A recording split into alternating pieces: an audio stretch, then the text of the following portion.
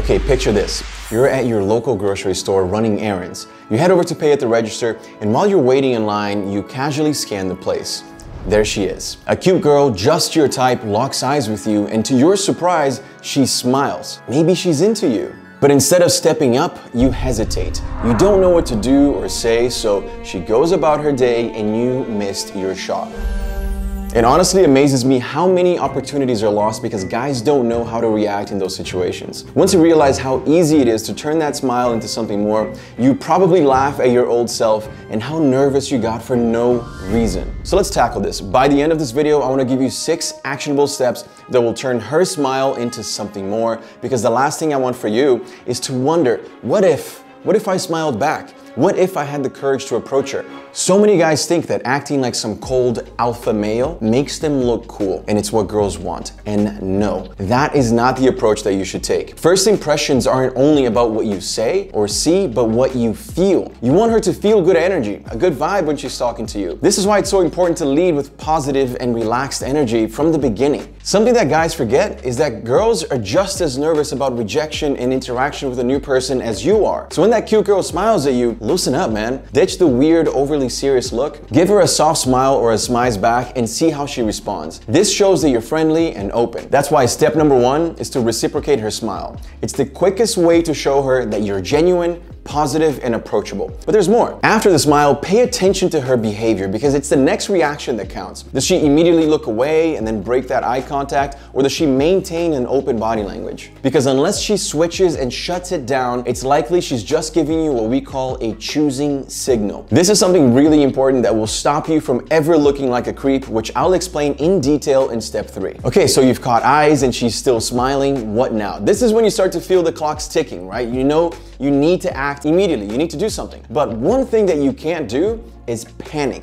You see, when a girl gives you a choosing signal, it's a subtle sign only made when she's interested. She wants you to approach her. You know when you see those cringe videos of guys getting brutally rejected in public, most of the time it's because they approached without getting any signal from the girl. They approached too quickly and it comes off as aggressive. And look, I understand how scary going up to her can be, but the fact that she's already receptive is a great start. Those videos definitely don't help in easing that tension, but sorry, I have to say, the worst thing that you can do right now is stall. Avoid making her assume that you're another unconfident guy who thinks that she's cute but is too scared to go up to her. You need to stand out. You need to leave a good impression. So here's the key step. In your head, count down from 3, and as soon as you hit 0, ignore everything, no matter what. Stride over there and break the ice. Now, I know this is probably the hardest part. Once you approach, you need to say something to open the conversation. What do you say? And there's no one-size-fits-all answer. There's no magic pill. But what if I told you that the secret to being irresistibly attractive isn't what you need to do, but what you need to stop doing?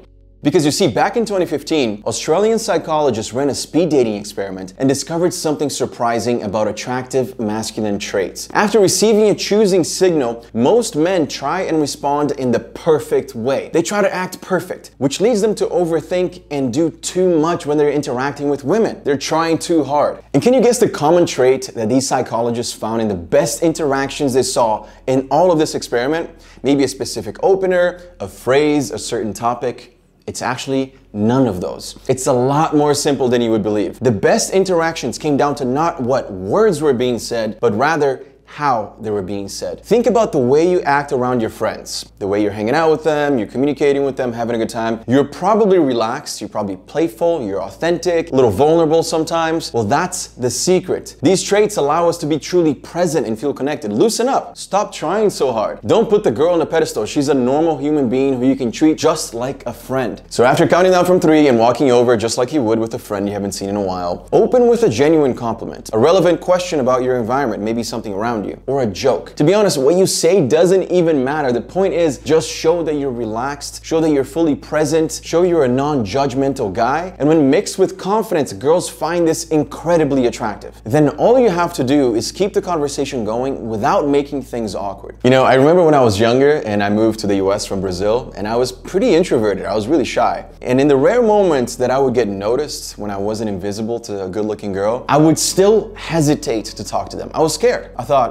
I'm probably not cool enough. She's gonna judge my accent, my English is not really good. And as a result, anytime I try to talk to girls, I just felt awkward. Like I got awkward, and obviously it went nowhere. I had no game. I was overthinking everything. And those failures made me more and more scared of talking to girls. It made it worse. But one day, everything changed.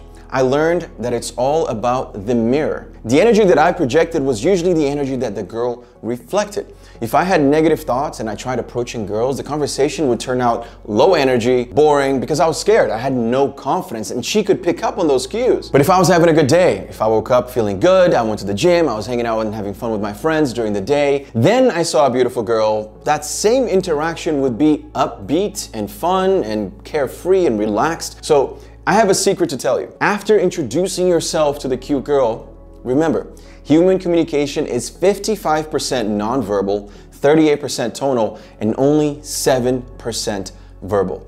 Your body language, eye contact, and even the conviction in your voice lay the foundations for how your interactions will go.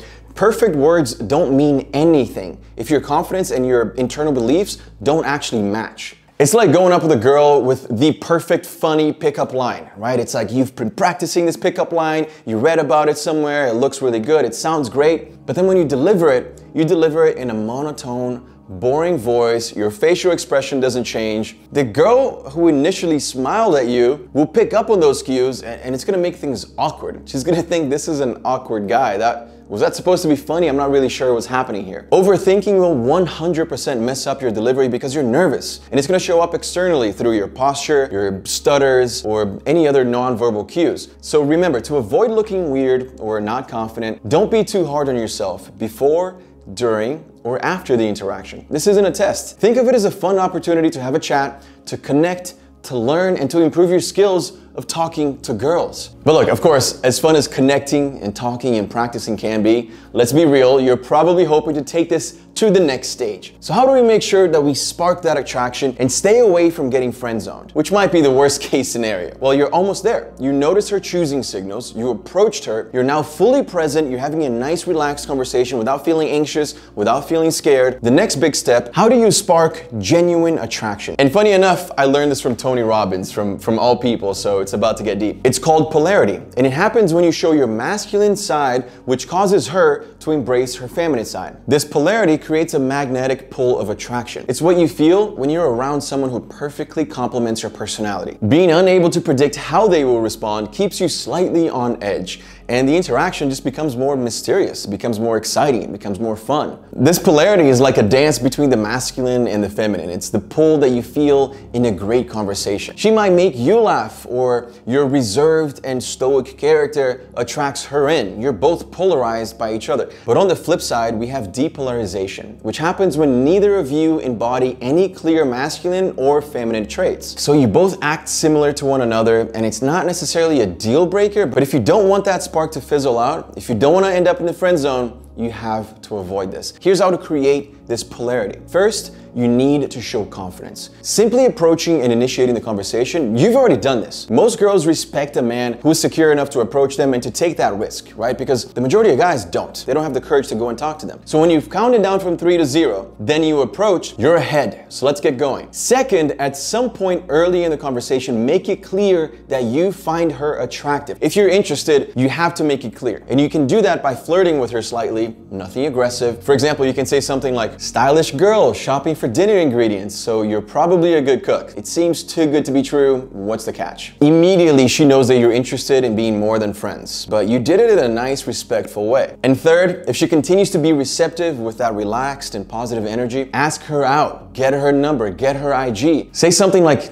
Emily, you're cute. You seem cool. I know you have to get going here, but how about we grab drinks or dinner? What's your number? These 3 techniques will create that polarity and let you immediately know if she's interested or not. Overall, when you showcase your confident masculine energy, which is being clear on your intentions, taking action, not being afraid to lead, and remaining present, you're gonna attract girls who have that feminine energy. The difference between getting stuck in the friend zone and having strong chemistry is immediately creating this polarity as soon as you meet. And just like that, you finally get her number. But there's one last hurdle. You have to leave with grace without making it awkward. awkward. No matter what you do, don't linger. A lot of guys linger around and then it gets awkward. Say goodbye, smile, tell her you're gonna send her a text. Psychologists have found that people strongly remember how you made them feel over what you've said, looked, or even sounded like. So it's really important at the end of that interaction to leave on a positive note. Basically, the goal here is to leave her with a smile. So when she thinks of you or when she tells her friends about you, she remembers that feeling, she remembers that smile. But make sure to watch out for red flags. I listed a bunch of these red flags that you should stay away from in this video right here. And of course, don't forget to subscribe. I'll see you in the next video.